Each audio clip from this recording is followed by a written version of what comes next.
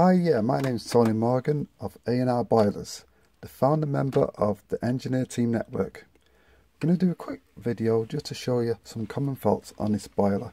This particular boiler is a Baxi Instant 80 HE, and just word of warning, anyone working on the boiler must be gas safe registered and a competent engineer.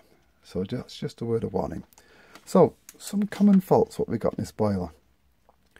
So some of the common faults is a PCB fault, and you can see this the 30 degree light there. If that's flashing, that's usually ignition lockout.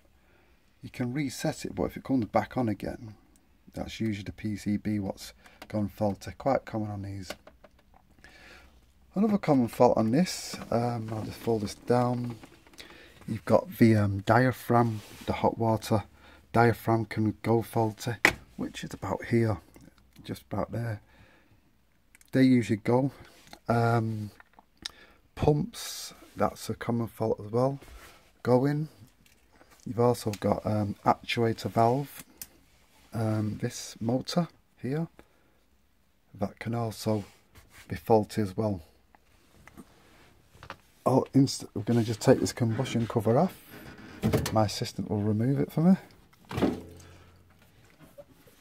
Inside here you've got the fan unit.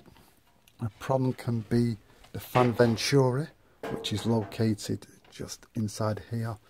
That screw comes out, and remove the fan, this housing, and you can get inside there. That can be a problem. You got also air pressure switch problem.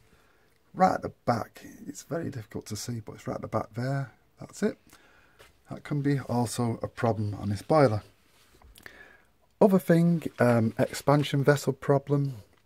It's located down there. Can be losing pressure from time to time. And another problem we've got is this the condensed heat exchanger. That can be also be a common problem. Can have a little hole in it and then lose pressure as well. So, and then last is the condense trap. Can get blocked, or you can get an ignition lockout as well.